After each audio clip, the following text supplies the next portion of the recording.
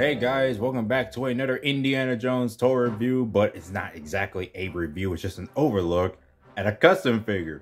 But this one, I did not actually make myself. I actually found this on eBay from a seller who was selling at least 5 of these. I just bought one of them, and I actually got a really good deal on it. This is a really good one, as you see in the thumbnail and title, because as you can see, I have displayed my Indiana Jones DVDs. Also, I finally found a slipcover for The Last Crusade. As you remembered in my movie collection video, or one of them at least, I showed her that I had the original trilogy DVD set from 2003, and it did not have a Last Crusade slipcover, so I finally got one, and I am a million times happy. Anyway, so now that I got all 4 movies displayed alongside all 4 renditions of Indiana Jones in figure form for the respective films, I have this box right here ready to cut open to see what's in here. As you see in the thumbnail and title, of course, this is obviously celebrating Indiana Jones and the Dial of Destiny. So, go ahead and open this up. The other side of the package, of course, has my address, so I'm covering that up as usual. Get this ripped open with that tape out. Hopefully I got it. Yep.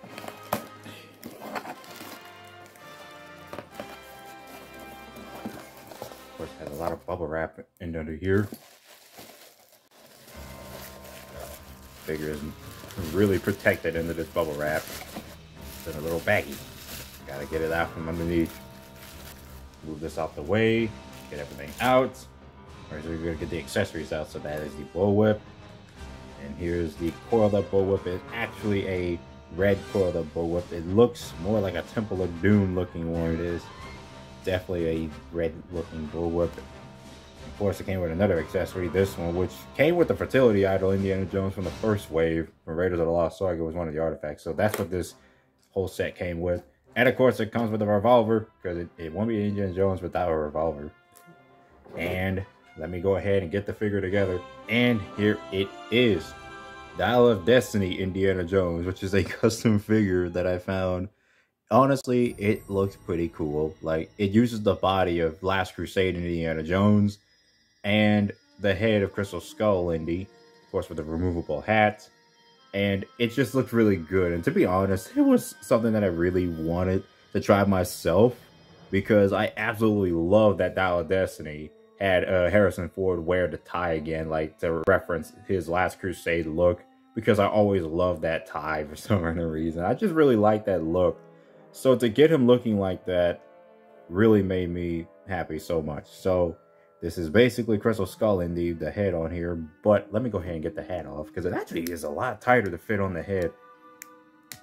There we go. Here is the head sculpt of Harrison Ford. And this actually looks a bit better than my other Harrison Ford head sculpt on the Crystal Skull Indy I had. This actually looks a lot better. It's like, doesn't look too rushed looking. That actually looks like him a lot better.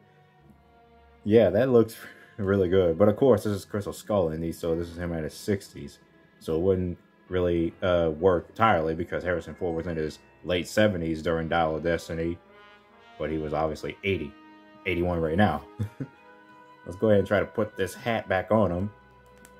Yeah, it's a real tight squeeze to fit it right back on him. Unlike my other Crystal Skull Indy, which was basically very easy to put the hat on. Which, let's go ahead and give a comparison. Right here, this is Crystal Skull Indy. There we go. So you can see the difference. Obviously, the head on the Crystal Skull Indy, it's like it can easily pop off, but this is how it looked previously. The paint looked a little rushed on this one, but it just looks okay.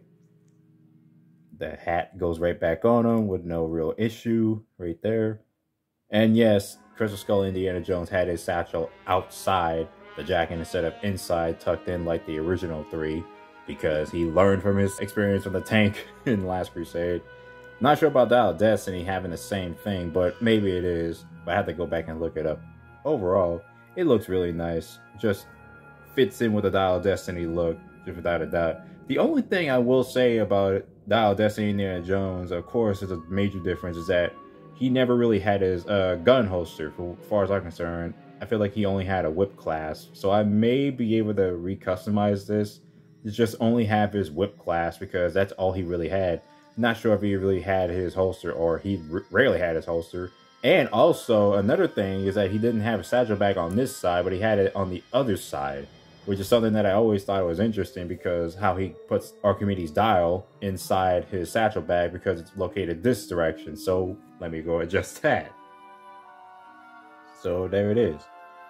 I have to look back and see if he actually has it from the inside or the out. At least for what I've seen, he always had the satchel on this side. Or maybe he had the satchel put on the other side later on in the film. I have to go back and look at it.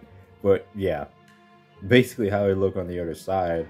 So used to having it on the other side, though. That's obvious because it's an Indiana Jones figure. Most of the time, he has a satchel on the other side. But again, really nice figure. Just really nice custom, too. It's just a very short and simple custom. But I didn't do this myself. I wish I did, but I didn't. And I think it really did save me the time and all that stuff. Just to buying the figure in general. So it is really nice looking.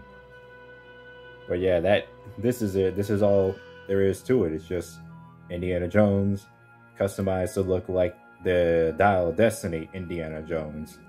Nothing really special, but it is really fun to take a look at this figure.